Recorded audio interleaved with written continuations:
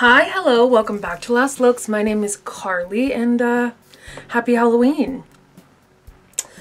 Today, on all days, I'm going to be transferring to you guys some of my greatest wisdom, and that is how to baseline, base level, look like a vampire.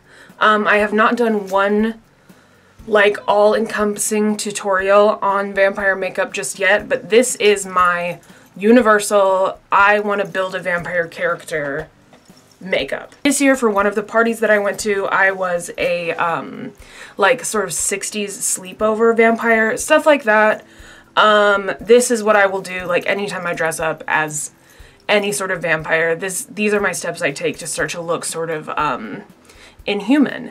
And when I wear them without all of the blood and the gore, wear this look, I tend to get a lot of compliments. People think I look very beautiful. I feel like I look very beautiful. Inspired by all different sorts of vampires, a lot of Queen of the Damned, that sort of makeup is what inspired it, plus a little Twilight and maybe some sort of vintage vampire makeup as well. And without further ado, let's get started on it. So I didn't get my space or my area figured out. Here we are.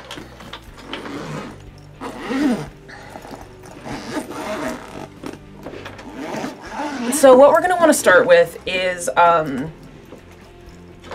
clean slate of as perfect as I can get my skin to look, because obviously I am blemishy, and a mark of what vampires look like is decidedly not blemishy, at least in most vampire lore. So I'm going to start with a stubborn acne treatment.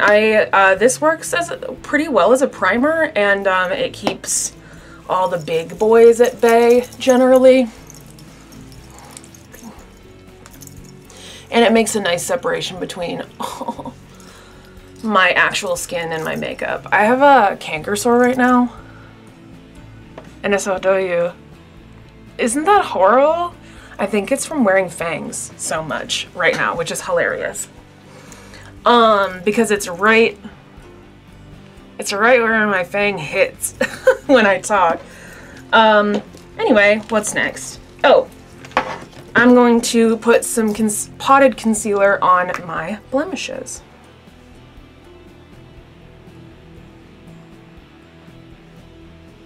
How are we? I totally slacked off this season on videos, but I've told you guys before, I'm moving. Everything is unpredictable right now. My life isn't very solid. Oh, I also would heavily suggest, well, it just depends on what kind of vampire you're going for, but I find that having no eyebrows really helps the sort of inhuman, feral kind of look. I know not everybody wants to commit to having no eyebrows. You could look up a tutorial on how to cover your eyebrows. I can't tell you. That's why I've got mine shaved off. I can't cover eyebrows for anything. But I also think that you could get away with it with bushy, drawing them even bushier, like old Dracula eyebrows, I think would work as well. But this no eyebrow look, I think, really helps me. Alright. And now, I'm going to take my normal foundation, which might surprise you, but I'm fairly pale anyway. But my best suggestion for, how to pale out your face a little bit for vampire skin is I would do your normal foundation shade.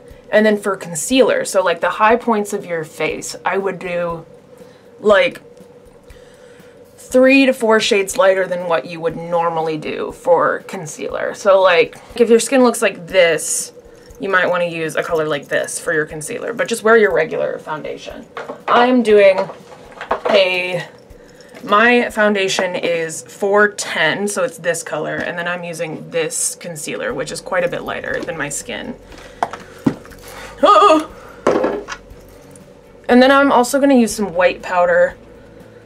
You can use translucent powder, or you can do what I'm doing and use a powder that's paler than you. If you have really dark skin, a banana powder would probably work, or some kind of brightening powder. Something like that.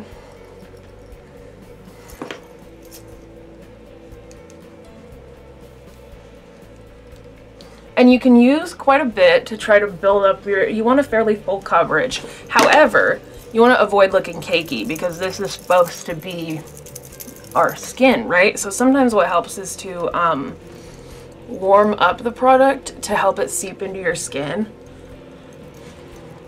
There we go. And then I'm not going to powder the whole face because, again, I want to look healthy, sort of post-feed rejuvenated in the skin. I'll look unhealthy and sick on other parts of my face. All right, I'm going in with concealer, and I'm going to just do the high points of the face. Under eye is not really necessary. I just like to do it because it's more for my nose, because I feel like when I do light colors next to my nose, it makes it look teeny. But also I like to lift the eye for a vampire look. Forehead, chin. I just personally don't really like to put makeup on my nose kind of at all, so I just avoid my nose. But if you're one of those people, put makeup on your nose.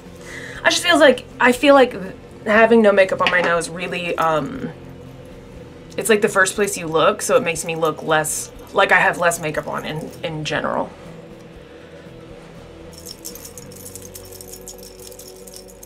Jingle jangle. So I'm gonna blend this down and around and up next to my nose because I feel like that is pretty. White face powder. This white face powder is from Revolution Beauty, which just came to Walmart for the first time. And it's Beetlejuice themed white powder. Isn't that nice? It's such a useful product. I got a few of the Beetlejuice products just for fun. So I'm going to use that where I just put that concealer.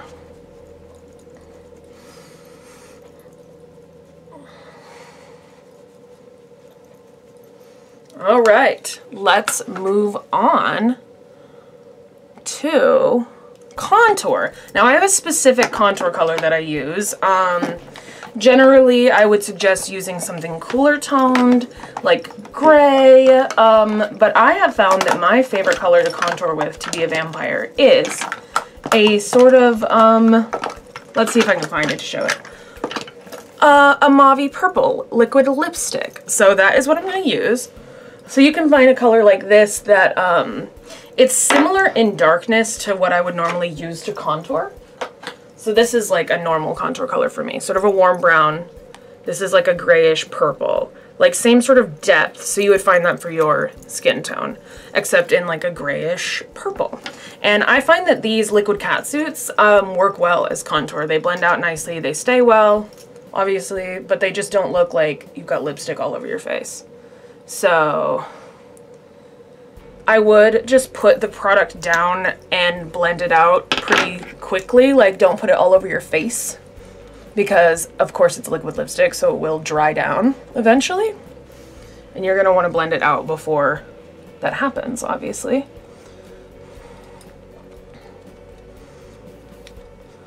So see, that really did the trick, and it's like the right tone to make like a spooky shadow. I'm gonna put it under my nose and under my lip, my chin. So just bits at a time so that I make sure that I am not getting just like lines of lipstick on my face.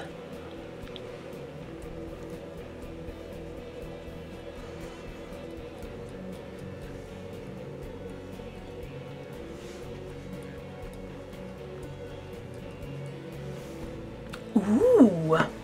I'm also gonna put a little bit in my temples just to sort of make my face look a bit thinner. There we go. Or just, I guess, more angular rather than thinner. All right. Now I'm gonna go in with blush, and for blush as a vampire, I like to think about like if you just bit somebody and you've got fresh human blood in your veins.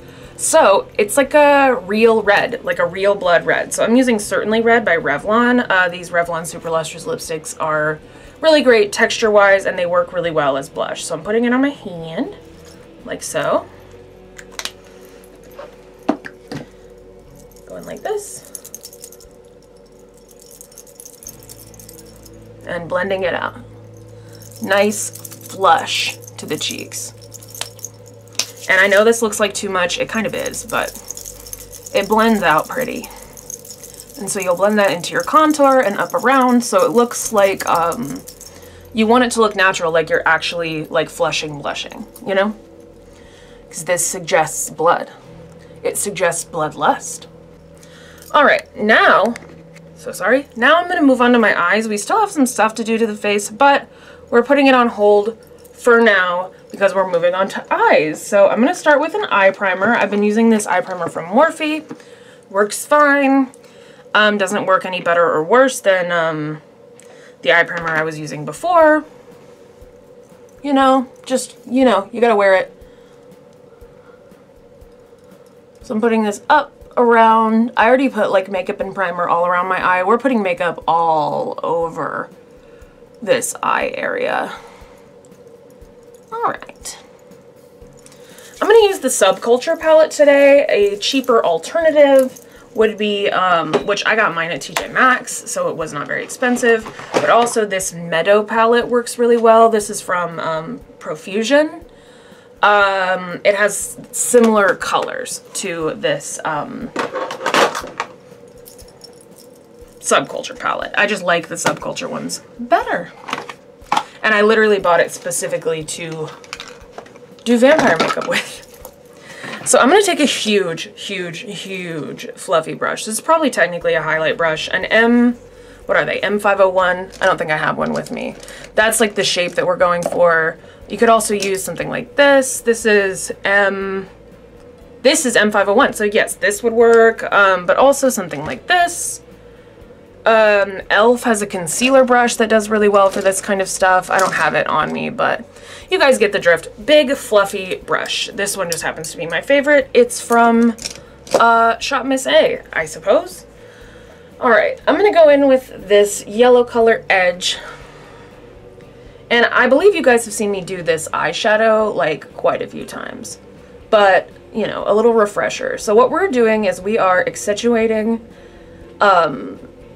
I usually say the four corners of the eye, but what we're really doing is putting on eyeshadow in the shape of your ocular bone, which is great because it means it's easy because you're led by your bone structure. So we're really following this bone with this yellow, and we want it to be blended out just a little bit farther than that ocular bone. And basically what you're going to want to do is just darken where your eye is deeper. Oh, I dipped into a color that is not the color that we're using. It's okay, just blend it. Blend out over here.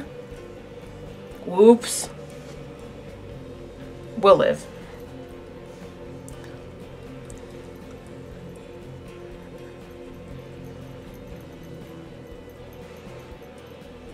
But you just want to make sure that you're bringing a lot more darkness into this area than you normally would.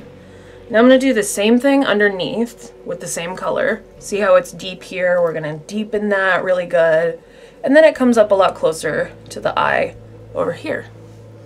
Deepen it, deepen it. And this one I kind of like to pull from right here. I like to pull down into this crevice too, next to the nose.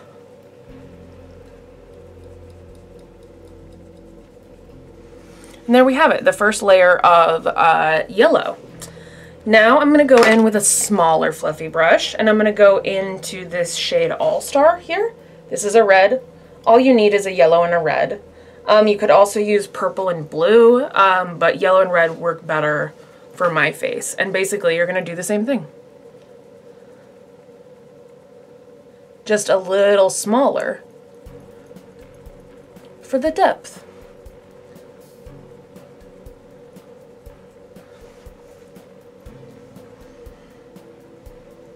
See that?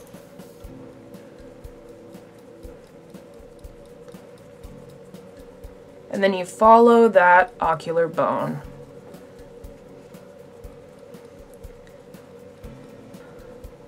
Under the eye, I'm not gonna pull this one all the way out to the edge because that's the money shot right there. This deepening of the under eye.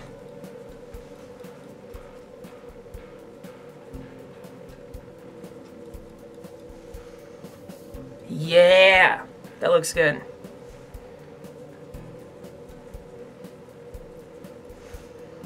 All right, now I'm also gonna take just a teeny bit of this blue color Axis and just go right here.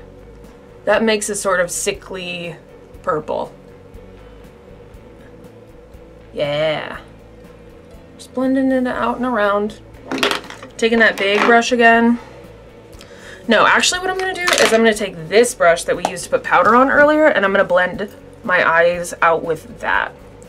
Because you want a little bit of powder over it because it's gonna make it look more like bruising under this. Look at that. That's sick, nasty, disgusting. Looks like bruising underneath the skin rather than makeup on top of the skin. So now that I've got powder all over it, that looks a lot more real, right? Now what am I gonna do?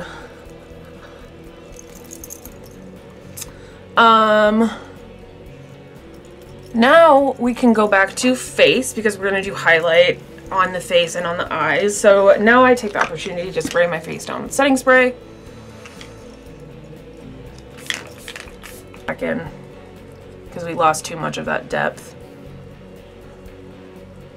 But you do want it to be like blended in. Anyway, spraying. Lovely, healthy. I'm gonna use this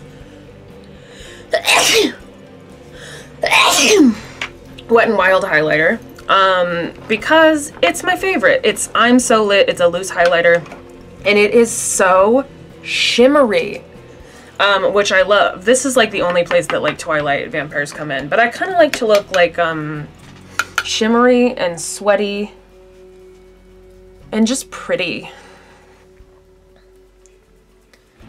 So I'll put that on my cheekbones. Where you would normally put highlight, I like it on my nose. I like to have a shiny nose as a vampire. Top lip. Just want to kind of glisten. Brow bone. Put it all over your whole brow bone so that it pops out more. Emphasize it. And then also, I'm going to take a little bit, a lot, and I'm going to do a really, really bright inner corner. This is a Queen of the Damned thing.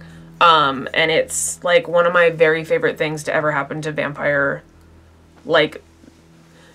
makeup, and a lot of vampires have this now after Queen of the Damned. That red with earlier, and I'm just gonna poke some of that red back up under here where I covered it up with the highlighter. But I just want to make sure that that inner corner was bright. Freckles. So I have this freckle pen. You could also just use brown eyeliner, either way. And obviously my blemishes are not totally covered up, so I like to turn them into moles or beauty marks because vampires would have moles or beauty marks, right? So I've got a little blemish here. And this will just finish off my like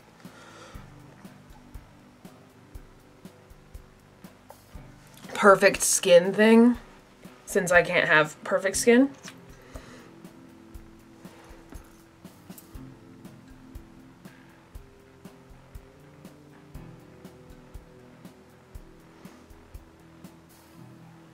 And then I'm just going to do a few freckles because I feel like I look unfinished without them. And we'll just assume that this person had freckles pre-becoming a vampire. Okay, so no matter what, I like to make sure that I wear at least a tiny little line of black eyeliner because having this defined eye is really important in looking like a vampire. So I'm just going to do a long, hopefully thin, that's my goal, wing because I feel like that lifted look is very vampiric. I always make sure to poke it in. because it makes you look scary. And then you can also do like other stuff with this wing, you know. Like I said, I did 60s and I did blue. I did this makeup, except I did blue on the lid, and I did the graphic liner, and then I did this wing, and I looked like a spooky 60s vampire. Okay, I'm doing this.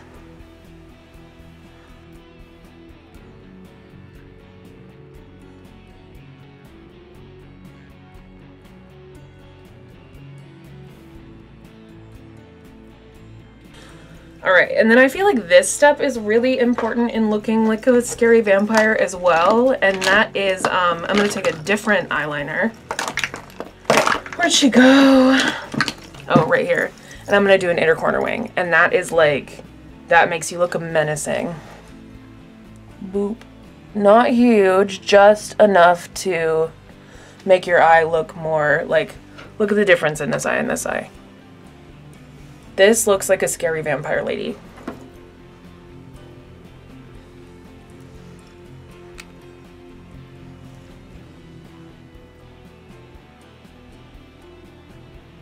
Also for eye makeup, I almost forgot this step, but it helps tremendously.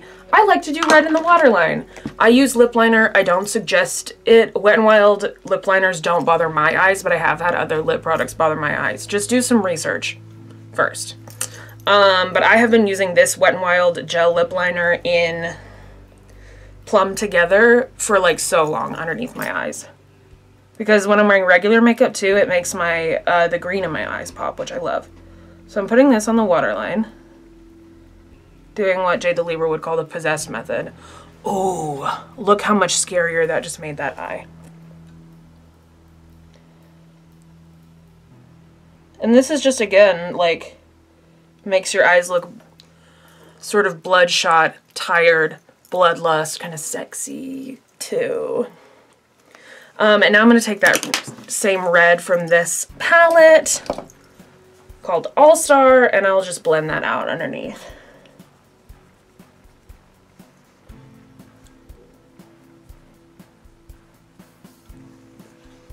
Oh yeah.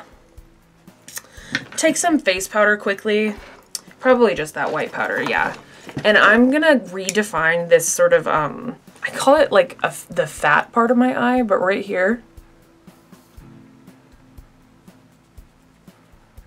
If you let that go away, you won't look as tired or as scary. So make sure that that part stays light. All right. Brows. If you must have eyebrows, draw them up and out. If you can just cover up the outside of your eyebrows, or just shave off the tails, I would draw them up and out. I'm going to just draw on some very quick eyebrows just to give a good example of the shape that I think that I would steer towards.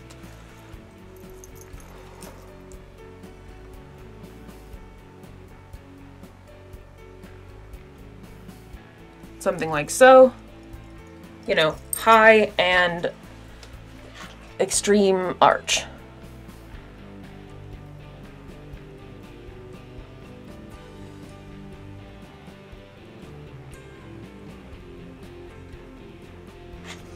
Angry eyebrows. Lashes, let's do lips. So this is my favorite lip combo to be a vampire. It involves two shades. Now, one is a shade very close to my natural lip shade, and another one is a blood red. You can either use, this is by Revolution Beauty. Like I said, they just came to Walmart. I got excited. This is the Bitten Lip Stain. You could use any red lip stain. I like this stain because it looks bloodier, but you could also, and I have used just a plain bright red lipstick. But now I'm going to show you how I do it. So I'm just going to draw my lips on with this because the reason I do this is just because I feel like it's important to the vampire look to make sure that my lips are defined and look like pretty and lush. Because vampires are hot and sexy and desirable. So I put this on and, you know, overline and make my lips look pretty. Ooh. And then, for the middle, I will do the lip stain.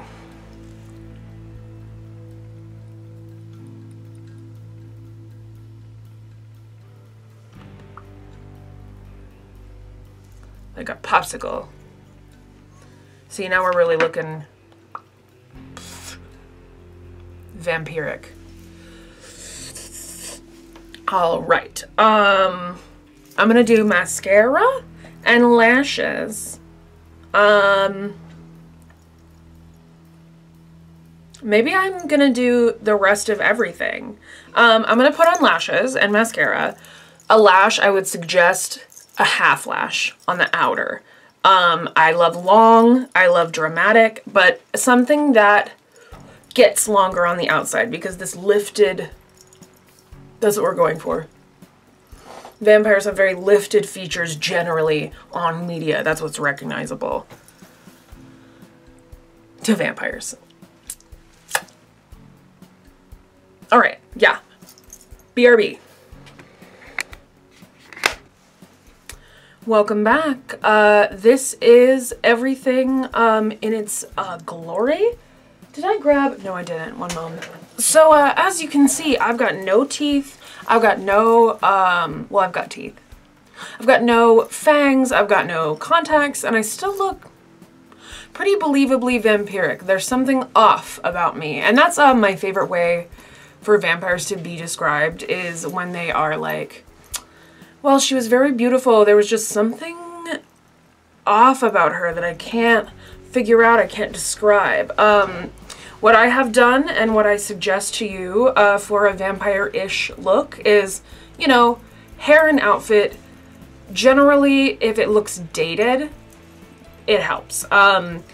Hair, I would do either really, really messy, like I have mine. I did a quick Gibson Girl bun, which is just, I put it up in a loose, messy bun, and then I left out one piece of hair and I curled it, and then I curled my little tendrils pretty tightly.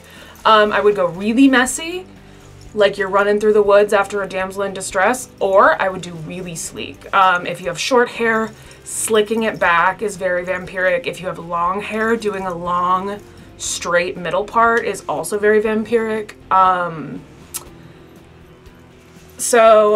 Also, anything you have that's opulent is gonna generally look vampiric.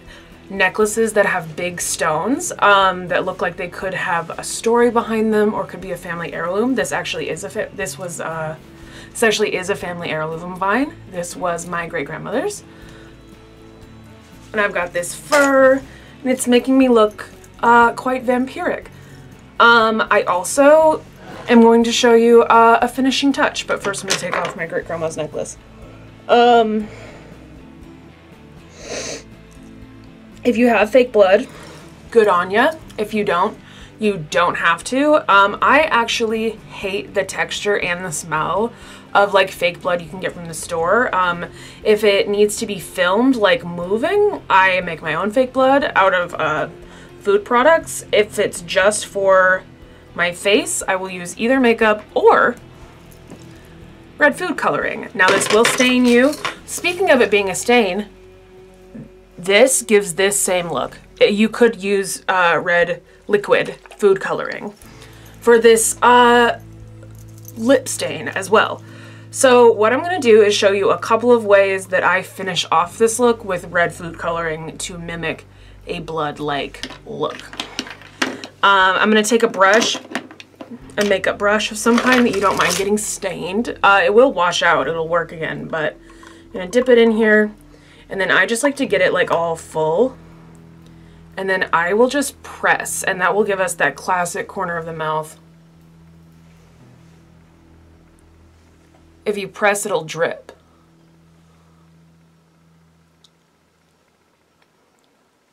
And now since it's food coloring, it's mouth safe. Gets on your teeth, you look scary. And then if you want it to go faster, you can press it again and make it longer. I don't know if I'm making any sense now, but see, that's the same That's the same thing. You don't have to buy that lip stain. I kind of want that drip to be even like nastier and longer. So there we go. And then it spreads out and dries in a way that is kind of realistic to blood, which is cool. Now also I'm going to take that same brush and I'm going to flick it.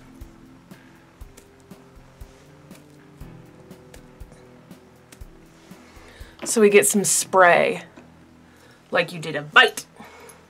And it's a little violent. Can dip it some more. Like I said, very messy, will stain your face, will stain your hands, but if you're being a vampire for Halloween, having red all over your hands is not super, like, you're allowed. There we go. There's some better spatter. And since it's food coloring and not fake blood, this will dry and then wear all night instead of having sticky, wet, fake blood on you all night. And now I have this on my hands. It's very, part of the look. Now, let's see, do I have any more suggestions? I don't believe so. This is my baseline vampire makeup, and costume suggestions. This I feel like you could do at the base of any vampire that you wanted to be, from movies, from TV, just one that you made up. If you did like a disco vampire or a nurse vampire or something. Oh, final step, if you have them, which like I said, I feel like I look pretty good without them, but these are my favorite teeth right now. Any vampire fangs will work, but these are my favorites. Right now, because these are so feral. I've had these forever. I think these might have come with like a Pennywise costume, but obviously it finishes the look to have fangs, but you don't have to. Here we are. Anyway.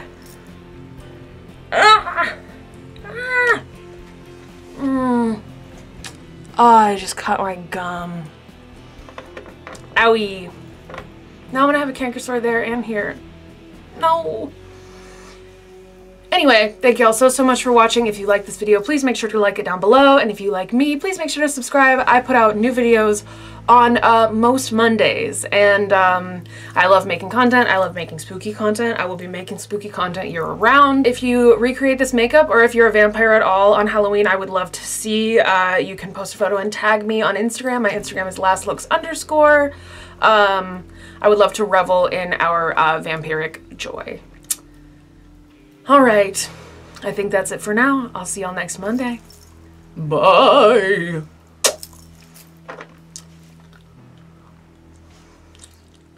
Bye.